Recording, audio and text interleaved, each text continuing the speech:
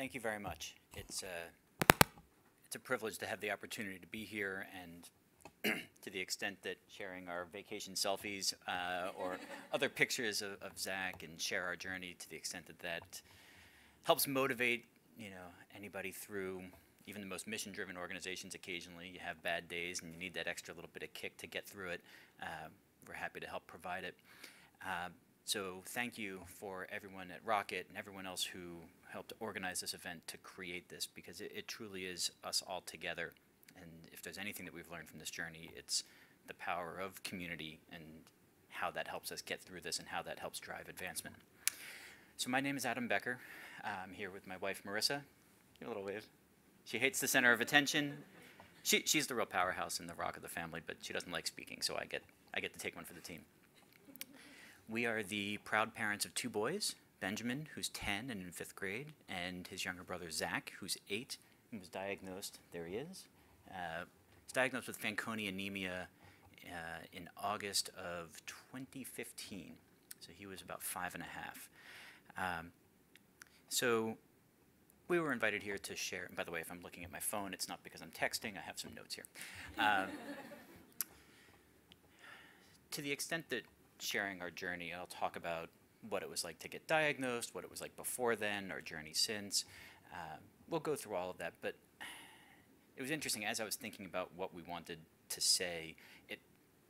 We don't, as a parent, or as speaking on behalf of Zach, we didn't want to be singled out. It's not really about us on our own either. It really is about what we can achieve together. And I was talking to somebody this morning who pointed out that the theme of Rare Disease Day, or the tagline, is "Together we are rare," and alone we are rare, and together we are strong. And I didn't know that until today, but it really resonated with me, and so I want to try to weave that theme into various aspects of the journey, so bear with me. By the way, I know this is a fairly informed audience here, but how many people are, show of hands, how many people know what Fanconi anemia is? Okay, pretty good, about 2/3 of the room. But so for the other 1/3, Fanconi anemia is a genetic disease, so I'm half at fault. It's a DNA breakage or DNA repair disease. So when our cells are constantly dying and regenerating and copying themselves all the time. It's happening right now. Fanconi kids, the DNA doesn't copy over correctly as consistently as it should.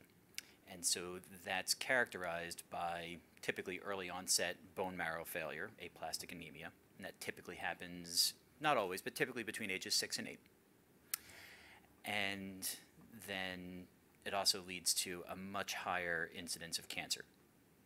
I don't remember the exact percentage, Andre probably does, but what percentage of kids are very likely to develop solid tumors before age 30?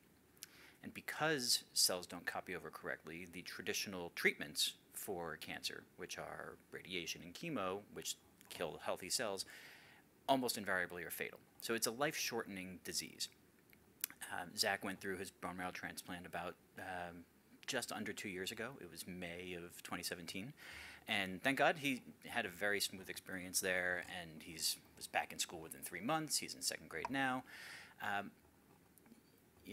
I'll get into his outlook later, but really, one of the reasons we're excited to be here is we're banking on the progress that you can make, and you, along with your colleagues and with other research organizations, medical organizations out in the community, we're banking on you guys, because it's the gene therapies and the immunotherapies and the non-chemo, non-radiation treatments that's what's going to help Zach live a full life.